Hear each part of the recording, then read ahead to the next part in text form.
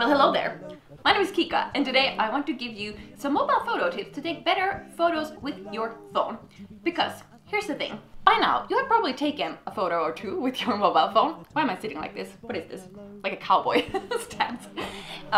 You've probably taken a few photos with your phone, and I still see, like, especially on places like Instagram where I hang out a lot, people sharing photos that are otherwise maybe very nice, but then some of these like very rudimentary and simple things they could have done while taking the photo that is quite obviously taken with the phone, to make them so much better. And especially in Instagram stories I see quite many things over and over again, so I just thought like I'd share these tips quickly with you because they're all tips that I've also kind of some mistakes maybe that I've learned along the way.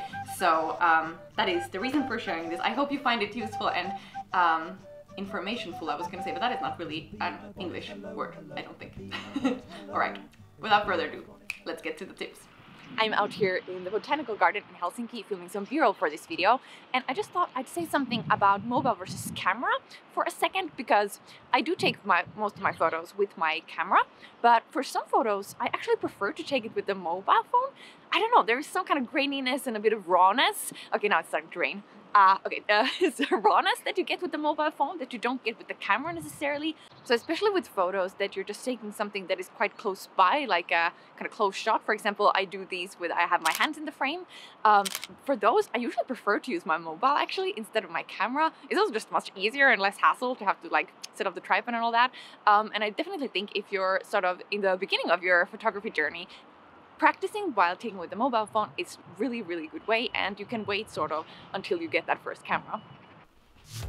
Okay, so the first thing, or the first tip I'm gonna give you is something I see still people doing, which is they have a bit of smudge on their lens.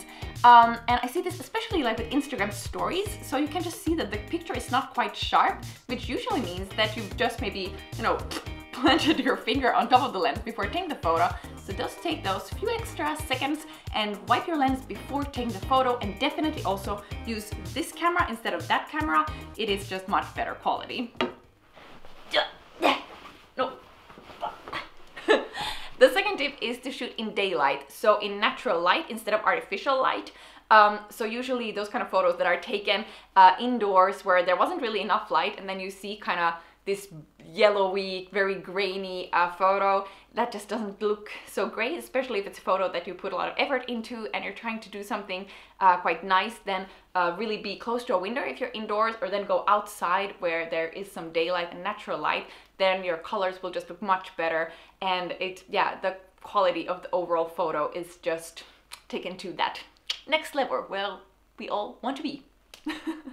Oh, it's getting like ridiculously dark in here, and it's only like 3 p.m. in the afternoon, which brings us to the third point, which is to take the exposure down. So at least in the iPhones, I've noticed that the camera usually, or the phone camera usually wants to overexpose the photo a little, which is a bit of a problematic thing when you then want to edit the photo, because it might get a little washed out and then you can't really get those details back.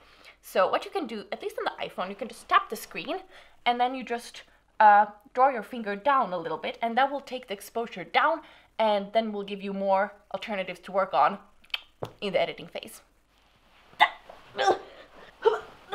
Use your abs. The fourth tip is to get your lines straight. So this is really something that will separate you from amateur to a pro, is to get your lines straight. And it's especially tricky with the iPhone because it is such a little thing and kind of a little flimsy. So it's easy to get it like crooked, or you hold it in like weird position, but really try to be mindful to get the line straight and the horizon straight. And also if you take a photo of a building, try to be so far back so you can really get it like as straight as possible, basically kind of flat perspective. And of course you can do something about this in editing later, but if it's really like skewed and perspective is all off, it just doesn't look so great. So try to be mindful about that when you are taking the photo already. Oh wow, I just was walking along here with my camera, and then this huge hare jumped up from like behind a tree, and it just kept staring at me. It didn't like shy away and run away immediately or jump away immediately. Oh, so cool. The next tip is to think of rule of thirds and your composition. So this is kind of the curse of our day and age, where we want everything snapped like immediately, and with the iPhone, or phone, sorry, Android phones as well, It's no different. It's so easy to snap away like mindlessly.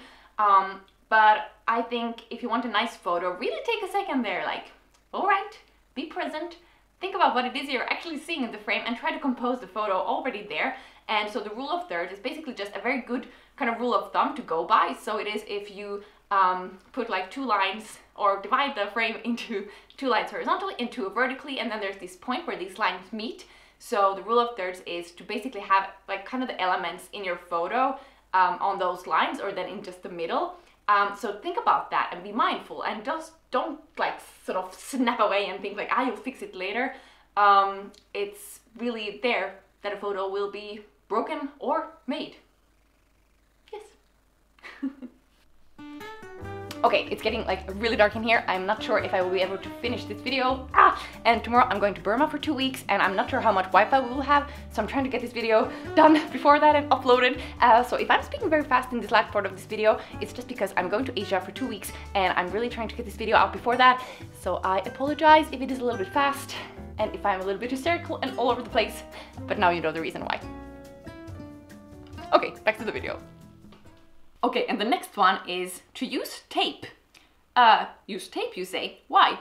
Well, if you want to be a little bit finicky and take something from a bird's eye view, you can tape your phone up in the ceiling and then just put it on self-timer and then take your photo. So this works really well, except if you have like mega high ceilings and you can't do that, and obviously outside is maybe not possible.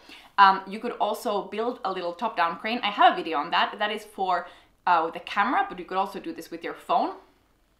And then the second one is to put your phone between your teeth. So I have a video on this as well. So this will allow you to take photos from up above and of your hands without a tripod. So you literally put your phone between your teeth and put it on self-timer. And this is such a good trick, especially if you're in a cafe, you have a little nice cup of coffee and you just want to take a photo of that. You can use this trick. You will look ridiculous, and I'm not, you know, saying that this is sort of something you should do out in public, and be also careful so you don't crack if you have like a screen cover.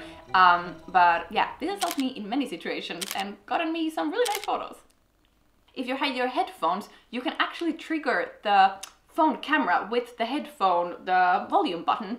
So if you have those and you want to take maybe a photo of yourself or something, so you can actually be further away from the camera and then just trigger it with that little thing. Use an app to edit your photos.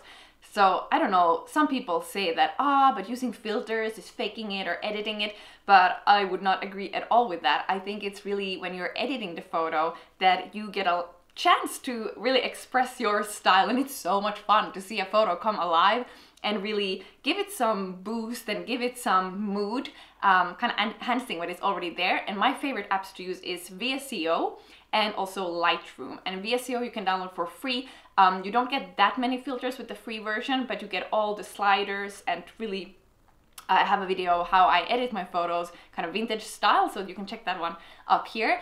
And Lightroom is also free, and it's just such a good tool to edit your photos and really get them to that kind of style you'd like to have them.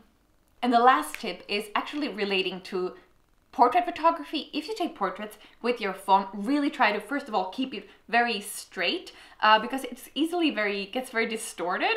And secondly, do try here to be super mindful about the light, like how you place yourself in relation to the light source. It can really make or break the photo. So if you're indoors, really try to be close to a window, and it's quite nice when you're like next to a window and the light comes from the side, or you could also that you're like straight towards the window and then you take it so the light comes towards your face. And outdoors, you will have better light because it's just, you know, kind of all around you. Ta-da! A little bit of behind the scenes there. So thank you so much for watching this video.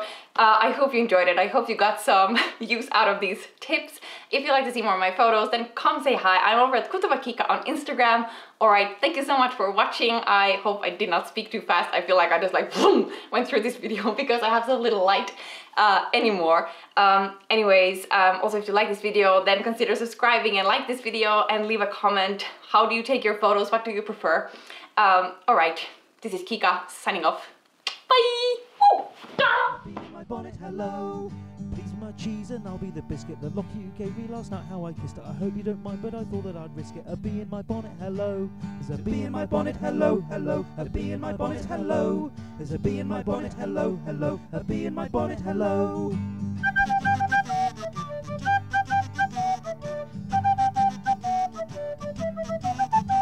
There's a bee in my bonnet, hello, hello. A bee in my bonnet, hello. There's a bee in my bonnet, hello, hello. A bee in my bonnet, hello.